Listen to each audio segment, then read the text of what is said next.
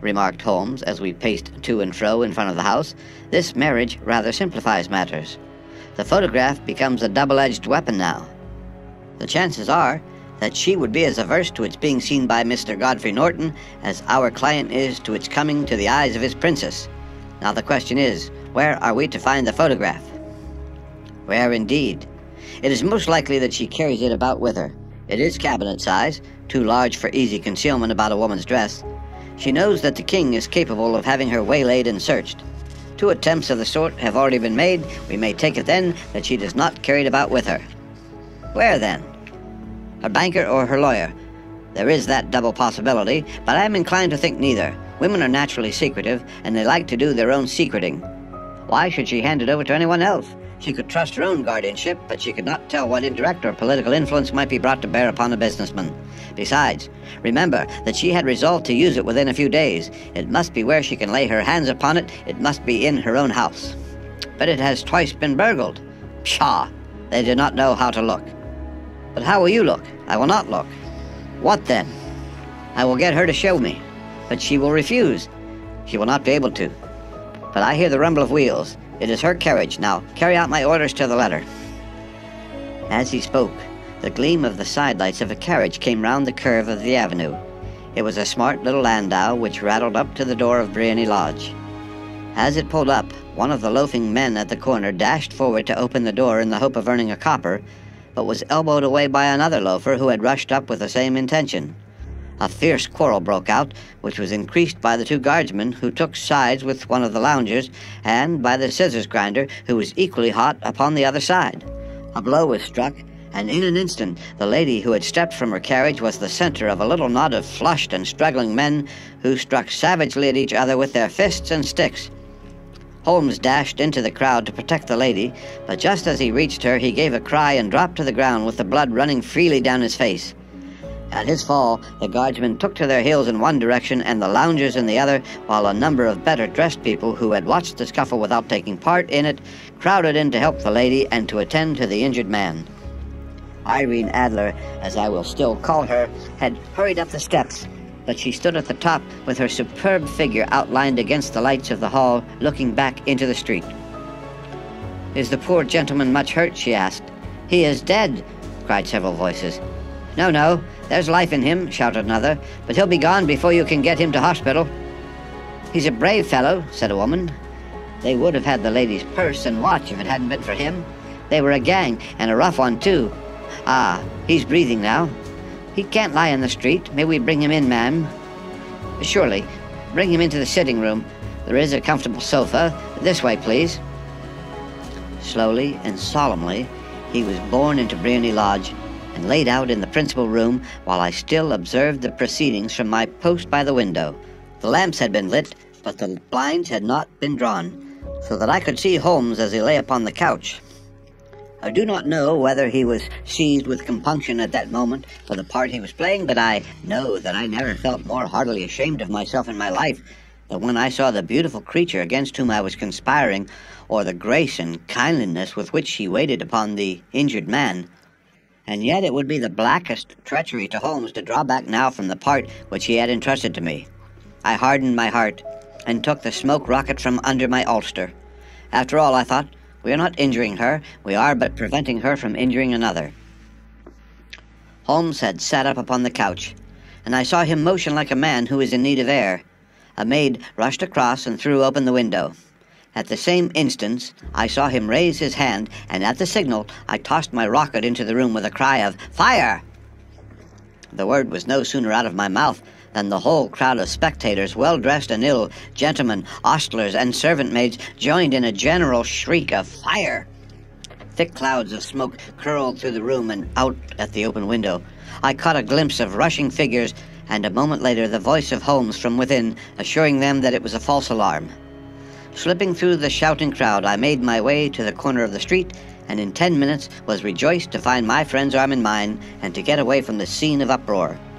He walked swiftly and in silence for some minutes until we had turned down one of the quiet streets which led towards the Edgware Road. "You did it very nicely, Doctor," he remarked. "Nothing could have been better. It is all right. You have the photograph? I know where it is. And how did you find out? She showed me, as I told you she would. I am still in the dark. I do not wish to make a mystery, said he, laughing. The matter was perfectly simple. You, of course, saw that everyone in the street was an accomplice. They were all engaged for the evening. I guessed as much. Then, when the row broke out, I had a little moist red paint in the palm of my hand. I rushed forward, fell down, clapped my hand to my face, and became a piteous spectacle. It is an old trick. That also I could fathom. Then they carried me in.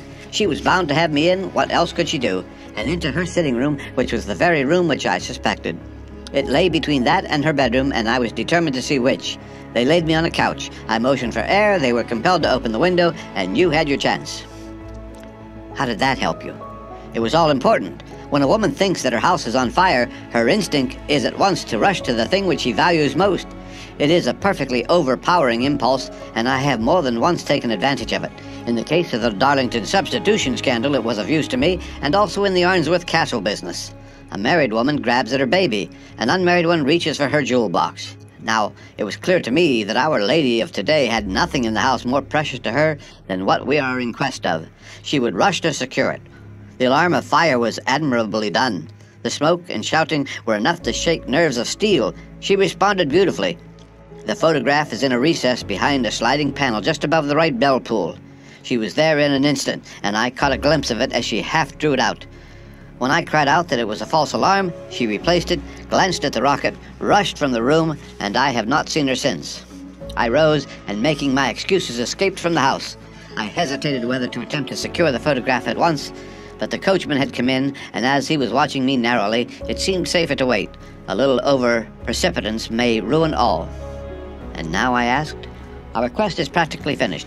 I shall call with the king tomorrow, and with you, if you care to come with us.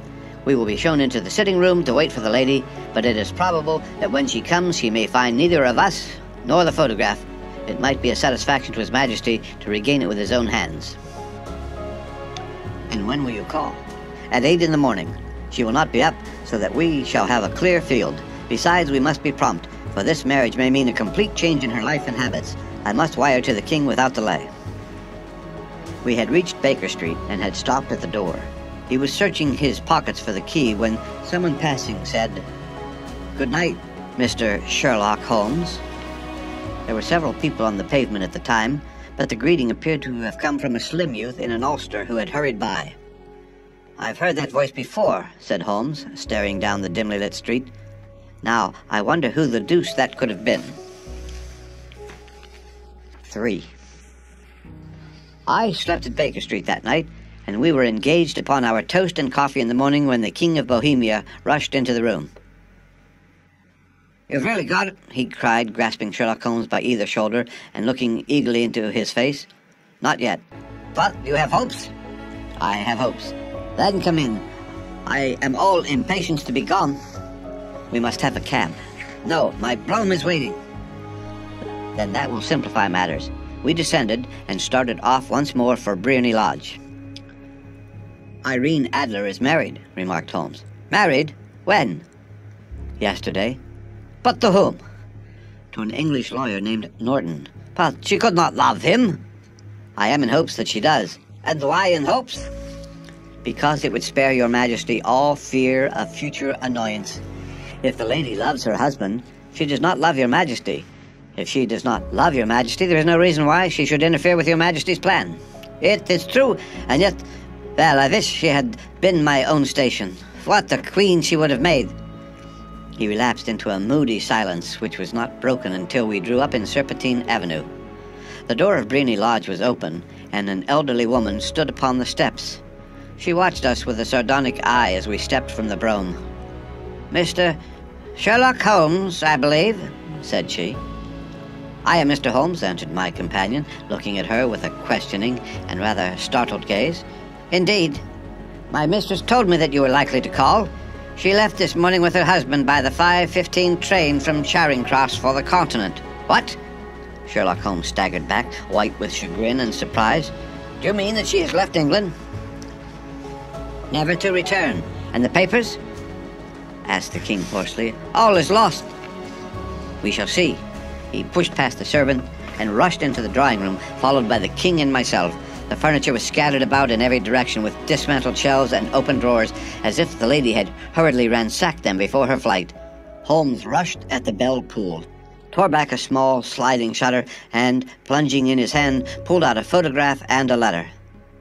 The photograph was of Irene Adler herself in evening dress. The letter was superscribed to Sherlock Holmes, Esquire, to be left till called for. My friend tore it open, and we all three read it together. It was dated at midnight of the preceding night and ran in this way. My dear Mr. Sherlock Holmes, you really did it very well. You took me in completely. Until after the alarm of fire, I had not a suspicion. But then, when I found how I had betrayed myself, I began to think. I had been warned against you months ago. I had been told that if the king employed an agent, it would certainly be you, and your address had been given me. Yet with all this, you made me reveal what you wanted to know. Even after I became suspicious, I found it hard to think evil of such a dear, kind old clergyman. But you know, I have been trained as an actress myself. Male costume is nothing new to me. I often take advantage of the freedom which it gives. I sent John, the coachman, to watch you, ran upstairs, got into my walking clothes, as I call them, and came down just as you departed. Well, I followed you to your door, and so made sure that I was really an object of interest to the celebrated Mr. Sherlock Holmes. Then I, rather imprudently, wished you good night, and started for the temple to see my husband. We both thought the best resource was flight when pursued by so formidable an antagonist, so you will find the nest empty, and when you call tomorrow. As to the photograph, your client may rest in peace. I love and am loved by a better man than he. The king may do what he will without hindrance from one whom he has cruelly wronged. I keep it only to safeguard myself and to preserve a weapon which will always secure me from any steps which he might take in the future. I leave a photograph which he might care to possess, and I remain, dear Mr. Sherlock Holmes, very truly yours, Irene Norton, née Adler. What a woman! Oh, what a woman! Cried the King of Bohemia when we had all three read this epistle. Did I not tell you how quick and resolute she was? Would she have not made an admirable queen? Is it not a pity that she was not on my level? From what I have seen of the lady, she seems indeed to be on a very different level to your Majesty, said Holmes coldly. I am sorry that I have not been able to bring your Majesty's business to a more successful conclusion. On the contrary, my dear sir, cried the king, nothing could be more successful. I know that her word is inviolate. The photograph is now as safe as if it were in the fire. I am glad to hear your Majesty say so. I am immensely indebted to you. Pray tell me in what way I can reward you. This ring. He slipped an emerald snake ring from his finger and held it out upon the palm of his hand. Your Majesty has something which I should value even more highly, said Holmes. You have but to name it. This photograph. The king stared at him in amazement. Irene's photograph, he cried. Certainly, if you wish it. I thank your Majesty. Then there is no more to be done in the matter. I have the honor to wish you a very good morning. He bowed, and turning away without observing the hand which the king had stretched out to him, he set off in my company for his chambers. And that was how a great scandal threatened to affect the kingdom of Bohemia, and how the best plans of Mr. Sherlock Holmes were beaten by a woman's wit. He used to make merry over the cleverness of women, but I have not heard him do it of late, and when he speaks of Irene Adler, or when he refers to her photograph, it is always under the honorable title of The Woman. The end. Read by Rick Kishner for Lit2Go on the web at fcit.usf.edu.